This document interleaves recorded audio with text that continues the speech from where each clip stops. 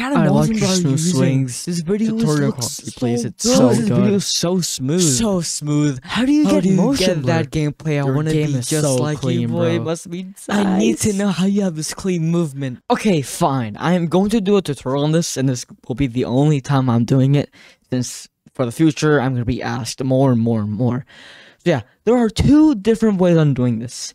The motion blur way and the frame blending way. I'm going to be showing you both of the ways, and I'm going to be splitting them all into different chapters. So we're first going to start off with the motion blurred way. But before we start off, you gotta make sure you have the highest quality settings you can have. So you want to go to your OBS and then go to your settings, and then once you go to output, go to output mode advanced. Go to recording, and then here you'll see all of these settings. Make sure you have your recording format MP4, or you can have it in MKV, and make sure your encoder is NVIDIA NVENC H264. AMD card users, sorry, I don't have an AMD card, so I can't really make a separate tutorial on this. Go to your encoder settings and copy these, since these are basically the highest quality settings I have found and made myself. And so after that, we gotta make sure you have the highest resolution and frame rate. So we're gonna have to go to video, and then set your output scale resolution to 1920 by 1080, and then switch your common FPS value to fractional, and then it will give you something like this. And then your numerator, change it from 30 or 60 to 120, so you can record in 120 FPS for maximum smoothness. After you have all those settings set, you're going to want to record your gameplay or whatever you want. Here I have a 120 FPS high clip, and we're going to drag that into our DaVinci. So I already have this dragged in. And before we actually start doing anything, we're going to want to install the RSMB plugin I linked in the description. I'm going to show you the install process right now. So the link is a Google Drive link, and then you're going to want to click on download. It will give you this page of a virus scan. You're just going to click on download anyway. Since this is what I use, that's how I got this RSMB plugin. You're going to get this file explorer prompt, and you're just going to want to put it in your desktop or downloads folder, wherever. And then just click on save. And then you're going to have this little RSMB exe file. So what you're going to do is you're going to, first off, close your DaVinci. I'm not going to close it since I already have the plugin installed. I don't want to reinstall everything. Yes, you're going to open the exe file. You're going to get an admin prompt. You're just going to click on yes. You're going to get this window where you're going to uncheck all these except Real Smart Motion Blur. You're going to go click on next, and then it's going to start downloading all of it. And then you can just click on finish, and you will have the plugin installed. After that, you're going to be able to reopen DaVinci. But again, before we drag the clip into our timeline, you're going to want to go to your settings here in the bottom right corner. And you're going to want to change your timeline resolution to 2560 by 1440. Since this is basically the 1440p resolution, which in YouTube it gives you the VP9 codec, which gives you the highest quality you can basically have with the least amount of compression. Now you're gonna go to your timeline frame rate and go to 60 FPS, and then your video format, put it in the highest you can, and then in frame interpolation area, you're gonna go to retime process and put this in frame blend. So all the extra frames the video has is going to blend them all into a 60 FPS clip.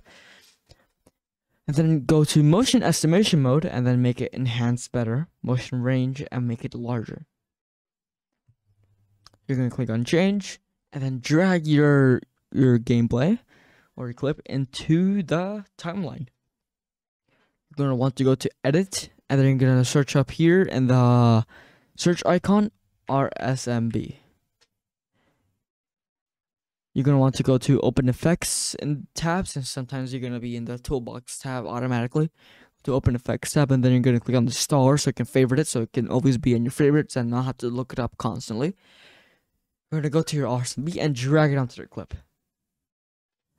Now, as you can see, it's going to be motion blurred. It's going to be pretty like your computer. See, it's not really playing.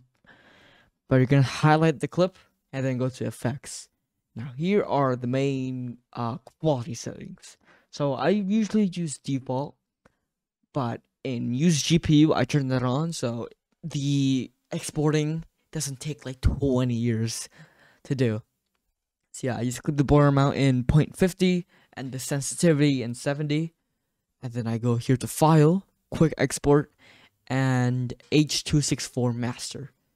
I gotta make sure the resolution, video codec, frame rate, everything's correct, and then I click on export. And then I just go to wherever I want to install the video, and then I just rename it motion blur test, and then I click on save, and then I will show you the results after this is done.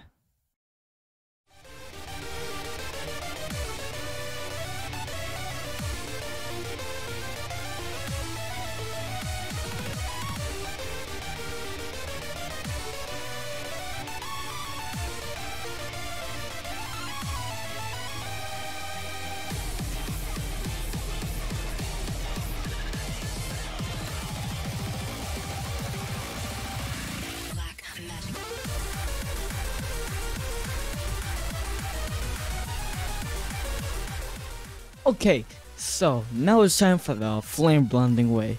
So yes, I have the same quality and frame rate as I showed you at the beginning of the motion blur one. So yeah, but this time it's not DaVinci but Premiere Pro. So you're gonna want to go to your Premiere Pro, make a project, name it whatever. I'm just gonna name it blah, blah, blah. And then here I'm just gonna get the clip that I want to and then drag it into the media section. I'm going to put this into my timeline and then select the clip.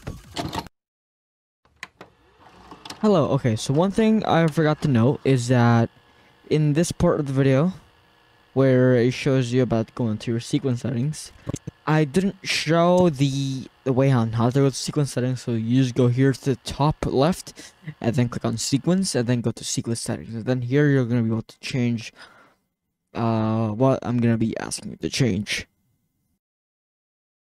After that, I'm going to go change sequence settings to the resolution to 2060 by 1440 for the VP09 codec for less compression and higher bitrate on YouTube videos, and then I'm gonna select maximum render quality and maximum bit depth. Here I'm gonna press OK.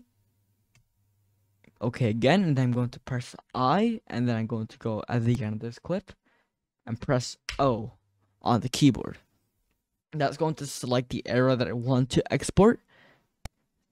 And so one thing that you'll notice is that the video is actually like smaller than the resolution. So what you're going to want to do is you're going to want to put the scale on 137. And then there you go. And if you want to do any animations, like for example some keyframe with a scale or position, just go here to effects and search up transform, so you don't actually so it doesn't mess around with the scale from the motion tab, and you'll mess with it from the transform tab. And so after that, you're gonna go here to export, and then go to video and match source. You're gonna go uncheck this frame rate box, and you're going to put it to 60. Then go to more, maximum depth and maximum render quality, and then here, time interpolation. Change that to frame blending, so it blends all the extra frames into a 60 FPS clip. You're going to scroll down, and then you'll see the VPR one pass. You're just going to put that in the maximum. But if it's here like a 240 bitrate, you're going to want to put it in 100. So it doesn't increase the file size too much. So then you're going to want to go to your, wherever you want to save the file. Want to name it. I'm going to name it frame blend test. I'm going to go export. Now, after this is done exporting, I'm going to show you the results.